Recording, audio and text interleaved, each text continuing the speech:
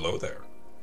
Welcome to another midweek meditation. I am Reverend Devin, and this is a weekly meditation that I do for my churches in Hyde Park, Bakersfield, and Jeffersonville, Vermont. This is also a meditation that I do for anybody who's joining in over YouTube and is looking to nurture a progressive faith. If you're looking for a second opinion on how we can build up a loving faith within our lives, I hope that you like and subscribe, and please feel free to share these videos with anybody you feel called to. Hello, brothers and sisters. It's been a week. I'm back with you for the second week of Advent. I was with you last week because of the Thanksgiving holiday. Today, I'd like to talk to you all about this Advent season. Advent is a special time at the end of the year for Christians. It's the 4 weeks leading up to Christmas, and it is a time where we reflect upon the gifts that Jesus gives us through his life and through his ministry. We light 4 Advent candles. For those of you that are not aware, these 4 purple candles, and then you have it's not 4, it's like 3 purples, then a pink, and then a white one. They signify hope, peace, joy, and love. And so today we are on the week where we talk about peace, and in particular what Christ's gift of peace looks like in our lives. And so today I'd like to talk about that, and we'll talk about it through the context of Romans 15, which is a passage where Paul explains how he shares peace with the people that he ministers to. And so let's get into the reading. The reading I would like to share with you all today comes from Romans 15, 4 through 13. And this is the Apostle Paul writing.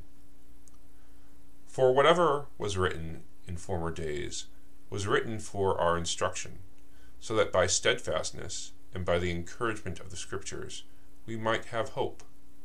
May the God of steadfastness and encouragement grant you to live in harmony with one another, in accordance with Jesus Christ, that together you may with one voice glorify the God and Father of our Lord Jesus Christ.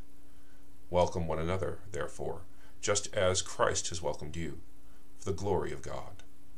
For I tell you that Christ has become a servant of the circumcised on behalf of the truth of God, in order that he might confirm the promises given to the patriarchs, and in order that the Gentiles might glorify God for his mercy. As it is written, Therefore I will confess you among the Gentiles and sing praises to your name. And again he says, Rejoice, O Gentiles, with his people. And again, praise the Lord, all you Gentiles, and let all the peoples praise him. And again Isaiah says, The root of Jesse shall come, the one who rises to rule the Gentiles. In him the Gentiles shall hope. May the God of hope fill you with all joy and peace in believing, so that you may abound in hope by the power of the Holy Spirit. So after reading this, you're probably thinking, Rev Dev, are you sure that you're on the right day? This seems to be more about hope than it is about peace. And while I do think that hope is an important element to peace, I think that this passage from Romans 15 does a good job of speaking to a common misconception that people of faith have when we talk about peace, and I think even everyday folks have when we are thinking about peace in the world.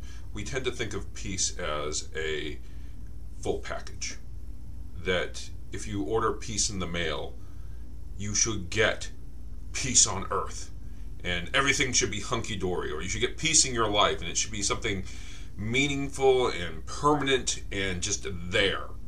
I don't think that we tend to think of peace as a broken gift that you get in the mail, but that really is, in a lot of ways, what peace is. The gift that Jesus gives us of peace, I don't think is peace itself. I think that the gift of peace that Jesus gives us is an instruction booklet, or not even an instruction booklet, a guidebook. It's not even a guidebook, it's a online chat forum with a whole bunch of opinions, and you have to go through each one to figure out which one works in putting all the pieces back together. Peace comes to us in pieces. And if we aren't able to recognize that, then I think that we're going to have a lot of problems when it comes to processing how this world can feel so broken, and yet people still talk about peace. Let's just be peaceful with each other. Let's just do non-violent protests. Let's just smoke a pipe together and get along. Unfortunately, I don't think that can really address just how broken this world is. And what Paul is trying to tell the Romans in this reading from Romans 15 is that in order for us to repair, put together peace on earth, we need to recognize that peace is for everybody, but also that peace needs to include everybody. So, what the Apostle Paul is saying here in Romans 15 is, he's telling the Romans, look, I have the answer for you. I know how to bring peace to the world. And we need to keep in mind that the Apostle Paul is a man of boundless ego, and like many egomaniacs, of course, he thinks he has the answer to peace on earth. It just so happens, the reason I'm sharing this passage with you, is that I don't think his answer is that bad at all. The way in which Paul addresses the broken peace that we have in this world is by saying the first step to creating peace is creating community. We need to all get on board this club of Christ. And I think another way we could phrase that is we all need to recognize that love is an important element if we are going to be able to live with one another on the same planet. And so we need to find a way to be able to accept that as far as God's concerned, we're all a part of the same family. And living together as a family is not always going to be a peaceful thing. Sometimes it's going to be a violent thing.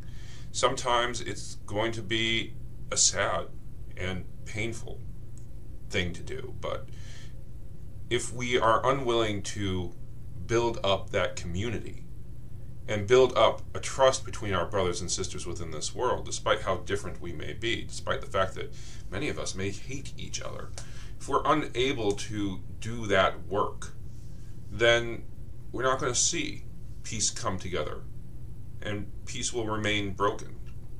I think that the reality of the world is you're going to find little pockets of peace within it. And if you can find those little pockets, it's good to share them.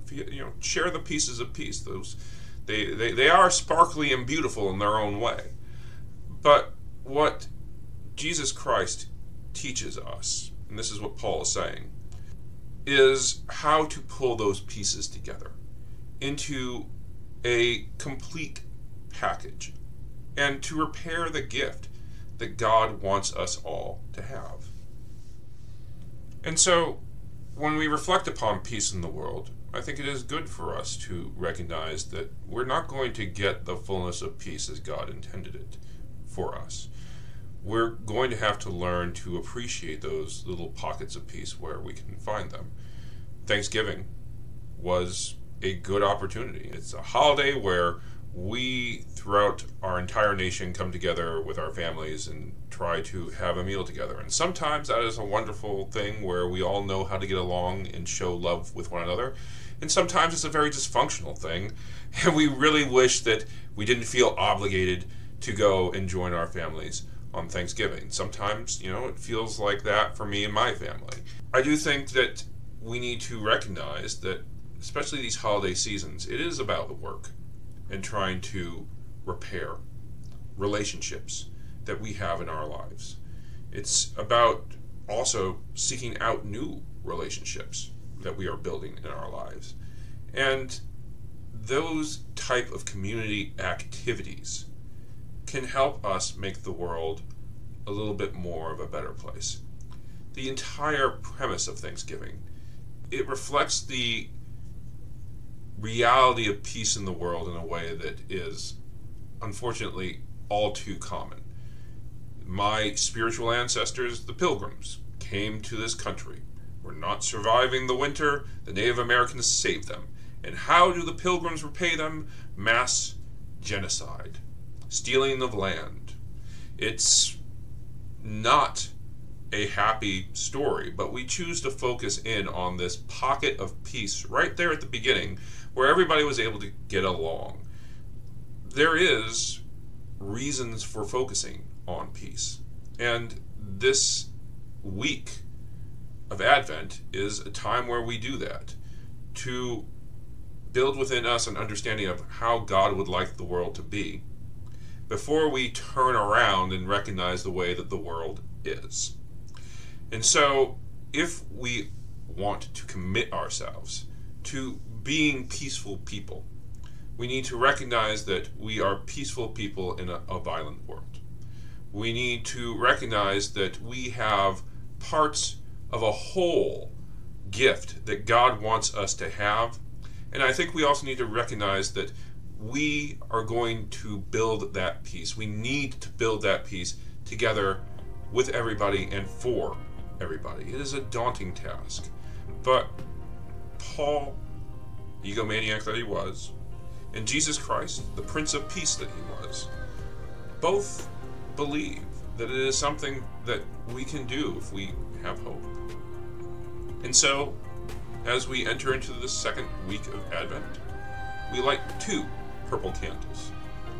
I hope that you can find peace in your lives so that you can use that to build and share.